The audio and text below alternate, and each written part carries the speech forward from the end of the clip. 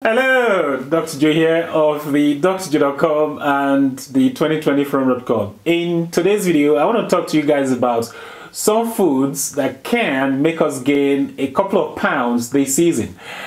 In actual fact, you could gain more than a couple of pounds depending on how often you consume these foods. Now, there's something about this time of the year, the shorter days and the longer nights, that make us crave these foods. Now, the idea behind this video is that you become aware of these foods and hopefully you will avoid consuming them. Even if you do consume them, you want to do so sparingly to avoid accumulating these calories that you cannot expend. Because what compounds the problem is that because the weather is not so great outside, so we have less opportunities for outdoor recreation, which means we don't get to exercise as often as we should, and that makes us pile on the pounds, especially when we're consuming these foods.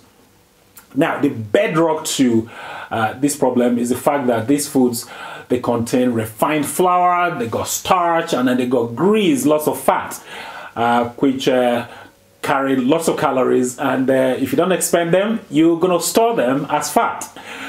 So this video is going to be in two parts. I'm going to give you 6 examples in this very video, and in part 2 I'm going to show you some more examples. So let's get on with it.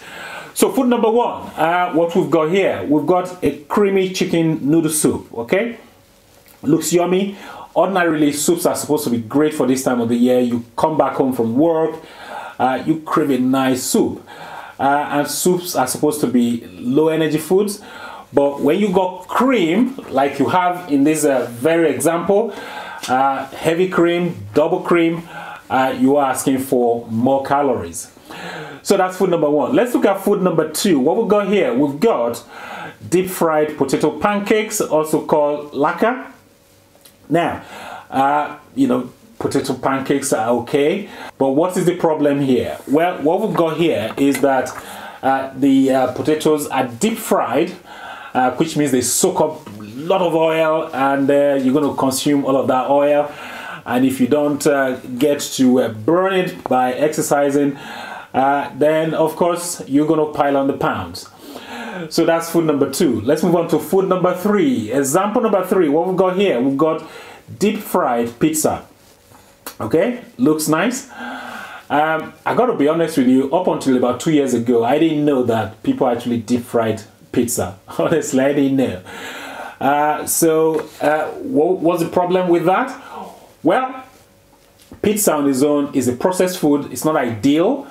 Then you go ahead and you soak it up in oil, deep fry it, and it soaks up more oil. And what have you got there? You got starch, you got fat. Recipe for piling on the pounds. Okay, so not a great example there.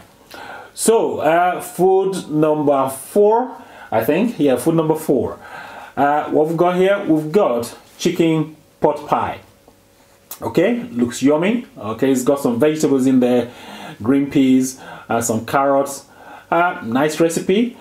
So what's wrong with it? Well, it's the flour. Okay, the flour is what's wrong with it. Refined flour, that is a problem. Okay, so that's food number 4. Food number 5, a very popular one. This is mac and cheese pie. Okay, mac and cheese pie looks yummy. Okay, ordinarily supposed to be a good food, but not something you want to try this season. Macaroni, starchy, cheese, fat, lots of saturated fat, and all of that fat is going to get stored because you're not going to have the opportunity to burn it off. The equivalent of that is pounds piling up. Okay, so not a great food to be having at this time of the year. So let's move on to food number 6. What we've got here, we've got creamy chicken soup with pasta. Lovely. Okay, lovely. Another soup example. Soups are supposed to be great. So what's wrong with this? Well, we've got cream, which is probably heavy cream, and or double cream, and we got pasta there, which is starch. A combination of starch and fat usually you will be asking for trouble with that combination, because they're both high energy foods, and if you don't have the opportunity to actually exercise often, and if you eat that often as well, then you are asking for more pounds, more fat, and that will result in weight gain. So those are just 6 examples in today's video. I'll probably do video number 2 to give you some more examples, so you become more aware of these foods that potentially can result in weight gain. So hopefully you'll avoid them, and also hopefully you got some value from this video. If you did, please give the video a thumbs up, please like the video, and also please share this video with your friends, family and colleagues. Now, are you one of those people who crave these foods? Please do let me know in the comment section below. And are you someone who likes soup, but do you like cream with your soup? Please do let me know as well in the comment section below. I think that's about it. Until next time, well, this is Dr. Joe signing.